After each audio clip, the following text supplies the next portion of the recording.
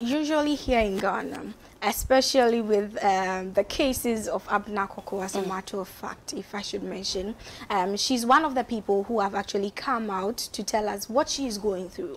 But like I mentioned, it is something or a topic which is very, very underrated. We don't take mental health very serious here in Ghana, not at all, yes. But usually people who are bold enough come out to tell us.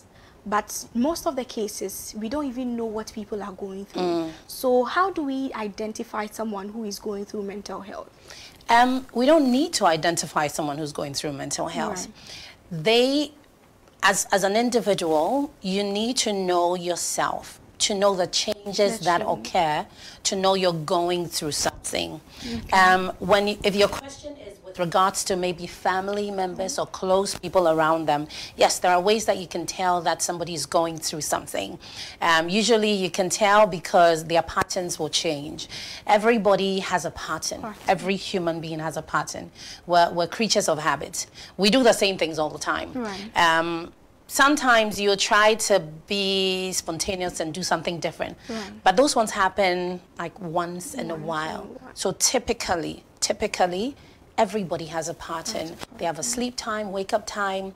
They have the way they behave, whether they are a happy person, whether they are a calm person, whether they are introverted, extroverted. Everybody has a pattern. Usually when something is wrong, you find that patterns will change.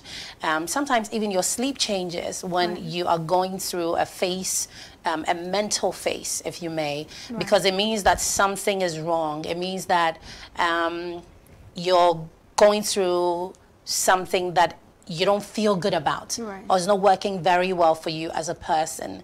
So in identifying if somebody close to us, a family member, a close friend, is going through a mental health phase or situation, patterns will change. You find somebody who's really outgoing and suddenly they don't want to go out. You know, they just want to be indoors. If it's happening one time or for a short period, it's fine. Right. But if it goes on for longer than normal, then there's a problem. These are some of the ways that we can identify when something is wrong. But otherwise, as a person, you should know yourself. You should know who you are. You should know the things that make you happy, things that don't make you happy. You should know what you do when you're angry. You should know what your emotions are. So when things change, you should be able to tell if you are sadder than normal, and there's no particular reason why. If you're sad because you lost a parent, you lost a job, you don't have money, this and that, and you can attribute the sadness to a reason, then you're good.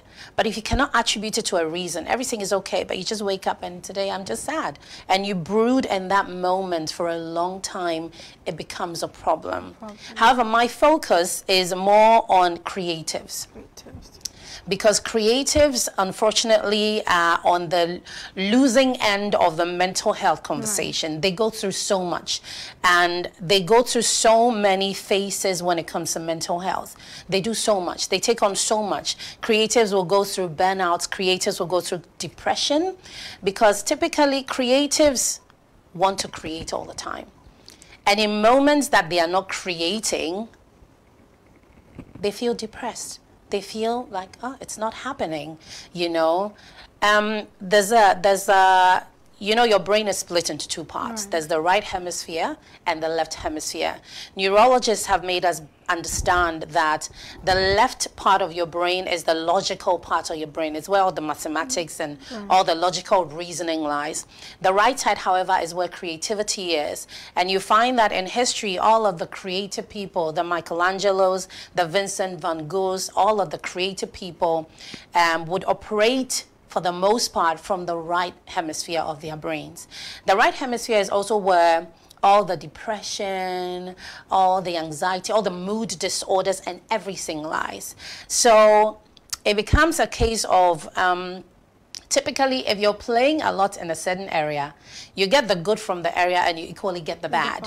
So a creative can access a mood disorder quicker than a logical person, a left-brained person.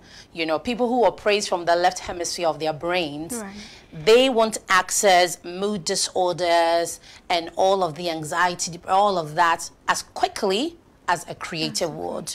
Also because creatives, sometimes depending on what you do in the industry, you can have a period where you go through a lot of different phases of stress. Creatives can experience burnouts.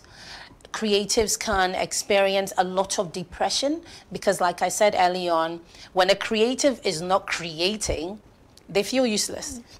They feel like, what am I doing? And it's so easy for them to fall into depression that way.